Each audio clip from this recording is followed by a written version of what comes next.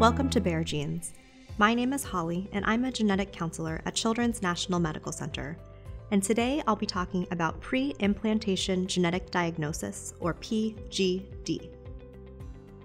PGD is a type of assisted reproductive technology. This is available to families with a history of a known genetic disorder, allowing for genetic testing of an embryo prior to pregnancy.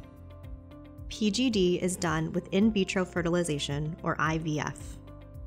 In a lab, a few cells are removed from each embryo and tested for the genetic condition.